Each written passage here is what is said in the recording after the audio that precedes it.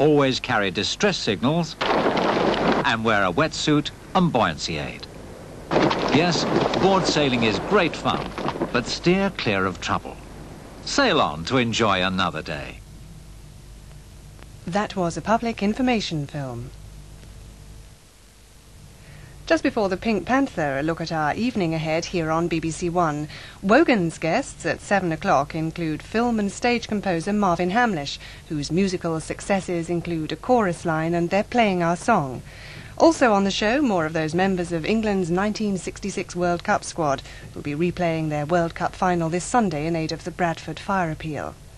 At 7:40, Jennifer O'Neill stars in another cover-up. Then there's comedy at 8:30 with Sharon and Elsie, when gambling fever grips the male employees at Blake & Sons.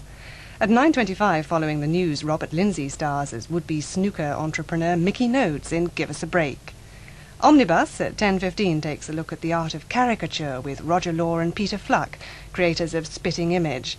And at 11:10, Betty Davis portrays a retired schoolmistress in the film Family Reunion. And that's our evening ahead. Now on BBC One, we begin this morning's programmes for younger viewers. In 20 minutes, more from Huckleberry Finn and friends. First, we meet the panther who's always in the pink.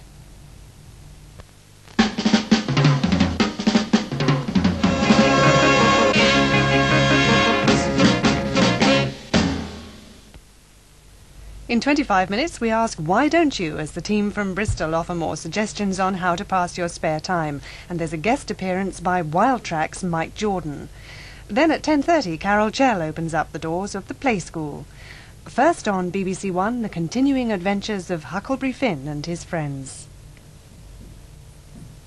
Try looking back more on days that were slower when living came easy.